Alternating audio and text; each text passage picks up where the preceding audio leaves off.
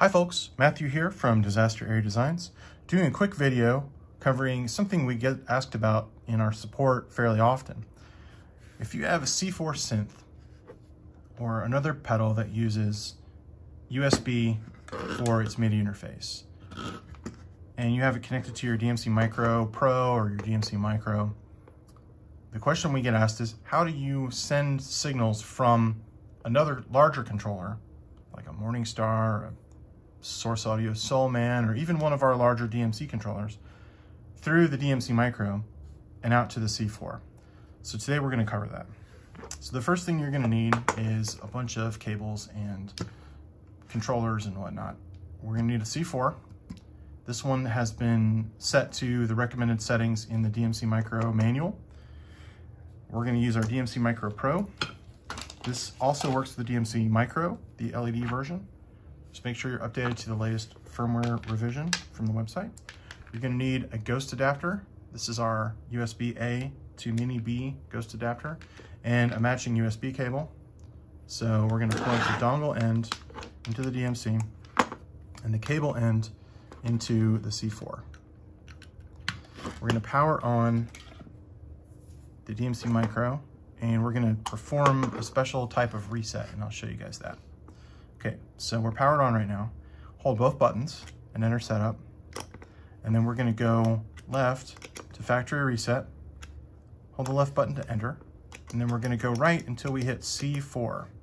When we hit C4, we're gonna hold the left button, and that's gonna reset the Micro Pro. It's not gonna overwrite the presets, but it is gonna set up all the configuration stuff so that it works with the C4.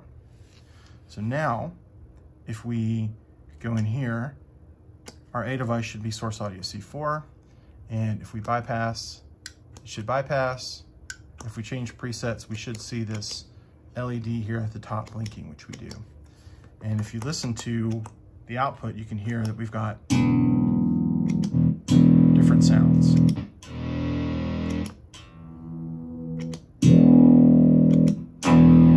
So I've only got 6 presets in here, so that's all you'll be able to hear. Okay, now we're going to make a couple more changes.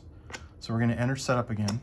And if you've done this factory reset, the controller might still be in the factory reset menu.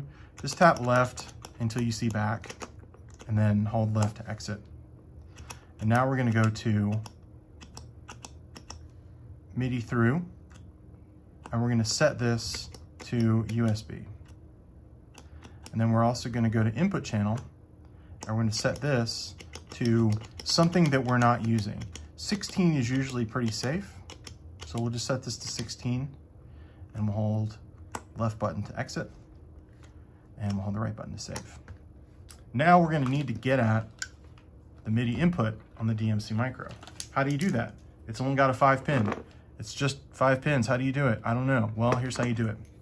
You need our MIDI Y-cable. So this is a special cable that we sell that has 5-pin on all 3 ends. This 5-pin connects to the DMC.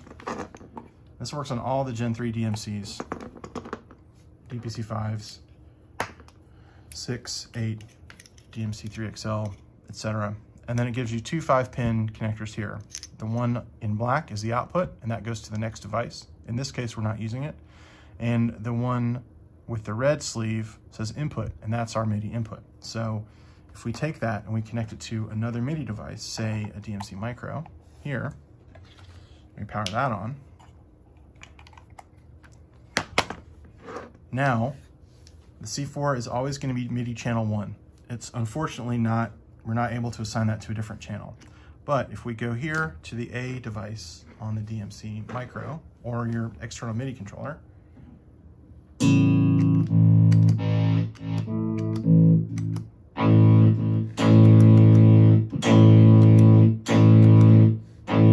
there we go.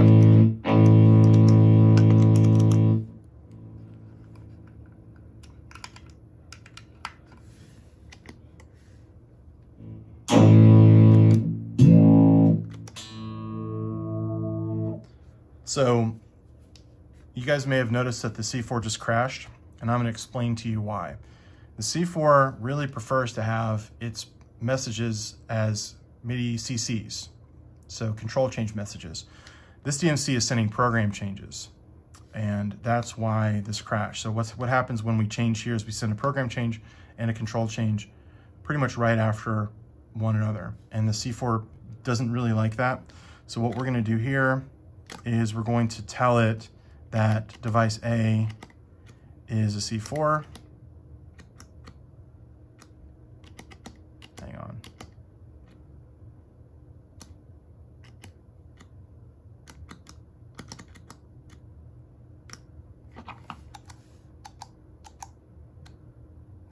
There we go. And device A is a C4. It's back here in the back. C4. There we go. And now the DMC micro will send, it has the flat preset structure, and it will send the correct messages without crashing. So that's another thing to bear in mind. If you're using a C4 and you've got an external MIDI controller, check the MIDI manual for the C4. The commands are in the back, but I believe it's MIDI CC 103 and 104 are used for sending a new program along with a bypass. So that pretty much covers it. DMC Micro:PRO Pro and C4, these connect as normal. And then you go in and you set MIDI through to USB and make sure that the MIDI input channel is set to something other than off. If you set it to off, the MIDI through and MIDI input are disabled.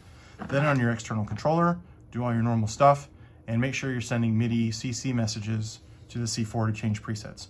Other USB devices, like for example, the Zoom Multi-Stomp, they're more tolerant of program changes and don't have any issues. Seem to be okay. So if you guys have any questions, please post them below in the comments. Thanks so much for watching. We'll have links to all the bits and pieces you need to make this setup happen down in the video description below. Thanks so much.